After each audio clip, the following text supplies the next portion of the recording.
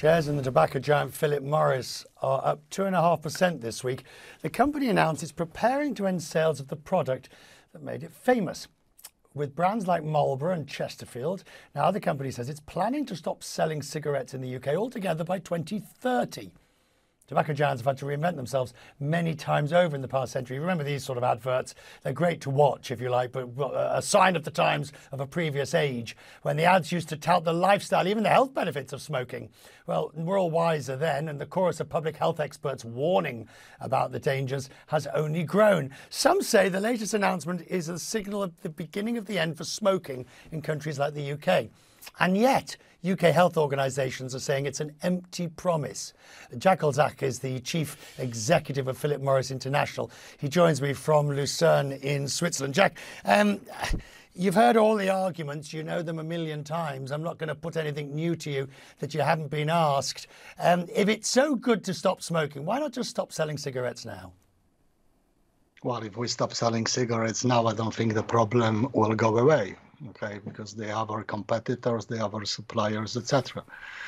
What we have in mind that the time is coming that we can seriously think about, comprehensive solutions to smoking. You have a products, you have a technology, you have a science, you have evidence that the alternatives to smoking, the smoke-free alternatives, are vastly better. And I believe it's a time to accelerate what we want to do with smoking. When I make the declarations that, we are ready to pull off the Marlboro cigarettes and other of our brands in the UK within 10 years, I mean it. Right. I've heard no comments, right, that, people are saying that this is a lip service, we don't mean it, etc.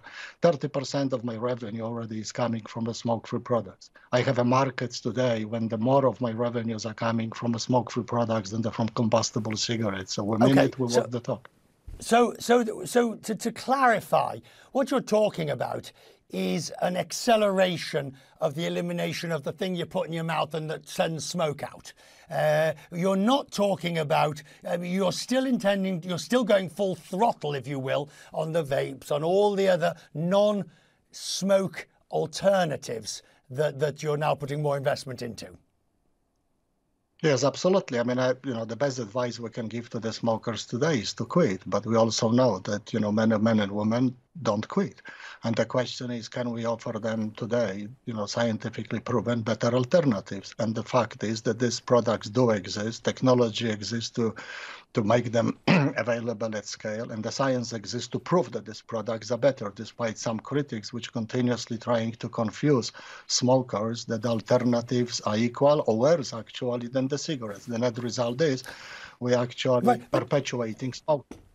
But is this not a case? Sorry, I mean, I don't want to take us into Alice in Wonderland territory, but is this not a case where you're saying is smoking is very bad, so we're going to stop doing that, and we're going to go instead give something that's not quite as bad, but still isn't very good?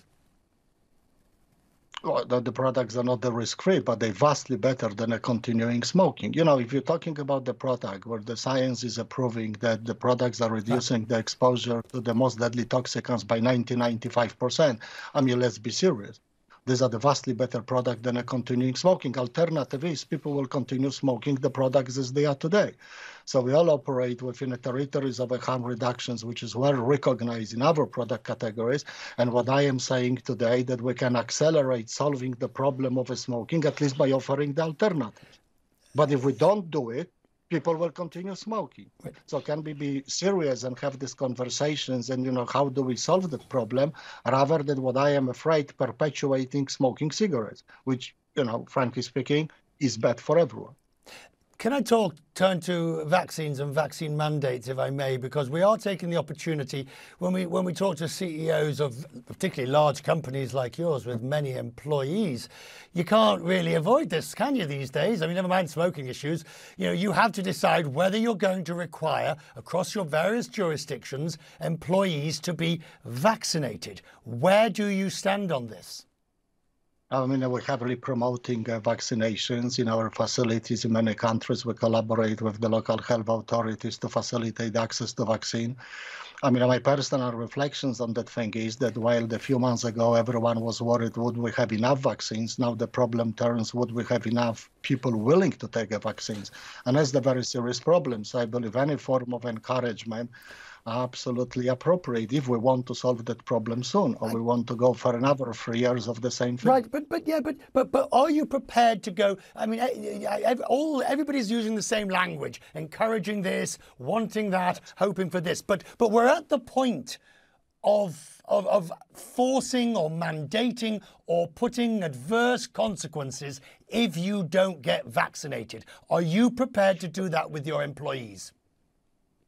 Well, I'm prepared to encourage. I don't think asking a business actually or forcing people or employees to take the vaccine is the appropriate thing. I think this is a role for the national health authorities in many jurisdictions to issue such an orders. I think people trying to escape a little bit the responsibility, and you go to the business and you say, no, business should force people to take a vaccine. I don't think is appropriate, but I am doing everything I can to popularize them, to facilitate an access and encourage employees to take it. But I don't have a power to say to my employees that you have to take it. However, I do believe that there are institutions which can do it. But you have the power to say if you don't take it, you'll have to wear a mask. You have the power to say if you don't take it, you'll be tested twice a week. And you have the power ultimately to say if you don't take it, we'll part company. Absolutely. I mean, yes. I mean, we have a full power of, imposing, sanitary restrictions, hygienic restrictions, etc., in order that every employee in the, while upon return to the office, they feel safe. This I can do it, but I cannot go and force anybody to take it. I mean, people might have considerations, etc. And I do again believe that competent authorities should be issuing a very clear guidelines what is expected, rather than we're trying to move that ball from one table to another, and the problem is not solved until today. We will talk more, sir. Very grateful that you came on Question Means Business tonight. Good to see you. Thank you.